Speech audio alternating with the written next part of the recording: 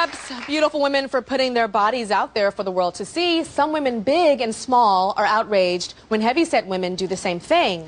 A lot of these people are calling it Fatspoiltation. Still with me is Queen Raqui, who gave us a behind-the-scenes, like step-by-step peek at what goes on between her and her clients when she's squashing them or stepping on them. And her newest client is a really big fan of hers. I am so excited to meet Queen Raqui. I'm a big fan of hers. I have her website and my favorites file at home. I can't wait for her to service me. And she's the top of her line of business, and I'm really looking forward to it. You already know the procedure, but I just want you to let me know if there's any too much pressure, if you have too much pressure, you know, in the chest area, anywhere that you feel uncomfortable, just give me a tap or tell me that you want me to get up. All right? Ready? I'm ready. Okay.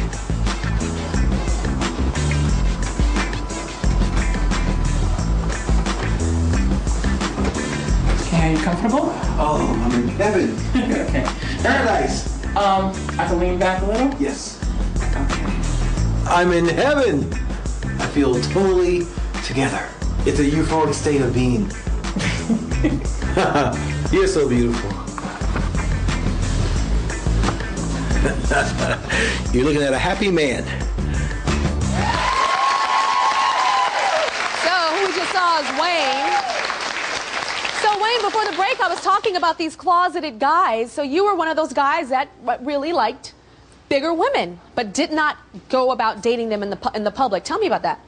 Yeah, for years I was a closet FA, a closet fat admirer. A what? A closet FA. A closet FA. Fat admirer. Fat admirer. Yes. Admirer. Fat Okay, admirer, never heard yeah. that. Yeah. Okay. And there are more men than you can would believe that are fat admirers also. In the closet. So you were too scared to admit it because? Of family, friends, relationships, you know. And I got to a certain age where I began to mature, and I began to have confidence in myself and know who I am. And I thought, you know, forget everybody. I'm going to be happy. I'm going to date who I want to date. So tell me what it felt like. Well, it's like if you come home from a hard day's work and you want to just get in your bed and pull the comforter up and you just kind of sink into the mattress and let all the stress and strain of a day just kind of go away. But it's like that on steroids. Like that on steroids. Okay. It's 10 times more intense. In our audience today is Yael, who has been a guest of the Tyra show before, and she's been an open opponent of the heavyset class. In fact, check her out this moment from a previous Tyra show where I told everybody to kiss my fat ass. I know we all remember that show, right? Yeah. Well, right after that, I had a panel of different models on. Skinny models, plus-size models, curvy models. Yael was representing thin models, and this is what she had to say. You considering yourself curvy? I'm curvy, baby. Baby, you're fat. And I'm very sorry to tell you that. I'm fabulous. And you know what? I've worked hard to get this body that I have. Not only that, I'm not talking about beauty, I'm talking about fat. And if you think you're healthy, you're super wrong. How much do you weigh? 88 pounds. 88 pounds? And that's overweight for me. I'm 80 pounds. Okay, so Yael, you heard that we were bringing Jim and Eddie back today, and I know you wanted to be here. Sure. What do you have to say about Wayne's fascination with thicker as opposed to thin? For me, as a thin person, it's just hard to understand how can you prefer a fat woman with all those bunch of, you know, pieces of meat all over her, you know, against a, you know, toned, very skinny, lean, you know, sexy body. It's just the way I see it. What makes my body not sexy? Definitely not sexy. Okay, Fat. Go, girl. I'm 5 times more human. I deserve 5 times the respect. I respect you for being you. Respect me for being me.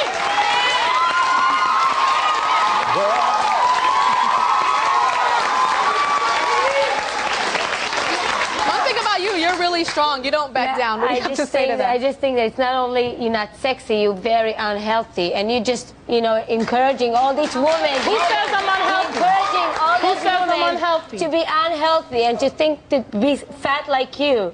It's a good thing. It's an actually. When I go to the doctor and I get my blood test, I don't have cholesterol. The majority, I don't have the majority of people I don't wouldn't have agree high that blood you're pressure. sexy. I think watch you can what I eat. I yourself. watch my salt intake.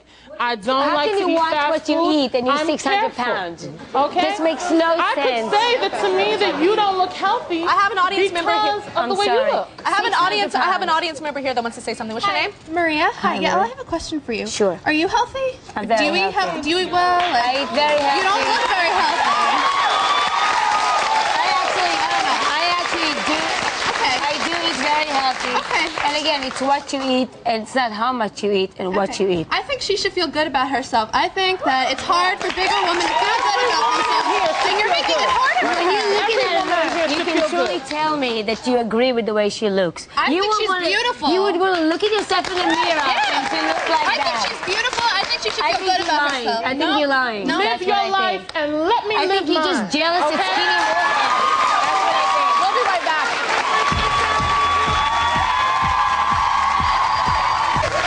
Okay, so all of our guests, all of our full-figured women are on our stage right now. I know the audience has some questions. Who has questions for any of the women? You have a question? Come on over. Come on up to this is the pretty light. Come on up to the pretty light. What's your name? doing? Hi. Avi. Avi, what's your question? Oh, the girl that used to do my weave, her name was Avi. Well, my real name is Avantage. Oh, Avantage. Yes. Well, Avantage, what is your question? Well, I have to say, I respect you guys. You guys have a strong heart, and I really respect that.